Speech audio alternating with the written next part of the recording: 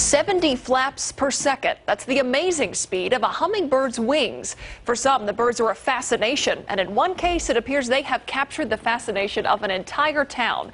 Justin Horn takes us to Kerrville, where the arrival of the hummingbird is a celebrated event every year. Hope this doesn't scare you. I go into my workshop and just crank them out. Marion Lewis spends winter preparing for the birds' arrival, tracking their every move. The birds are hitting the Gulf Coast right now. You're looking at handcrafted hummingbird feeders made in Lewis's backyard. Ours is glass and metal. Tejas feeders have a long history, as these machines might imply. A long-time hill country business that Lewis is carrying on.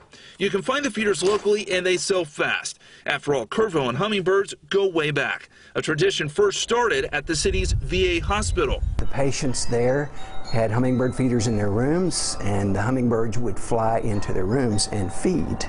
IV bottles like this one were used. But why Kerrville? Is located where the Central and the Pacific migratory flyways merge. So hummingbirds in the spring are in no short supply here.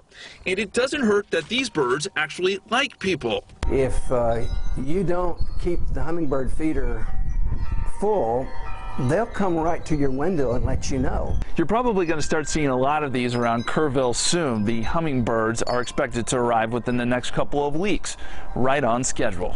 St. Patrick's Day to be exact. Until then, Kerrville will be patiently waiting. Justin Horn, KSAT 12 News.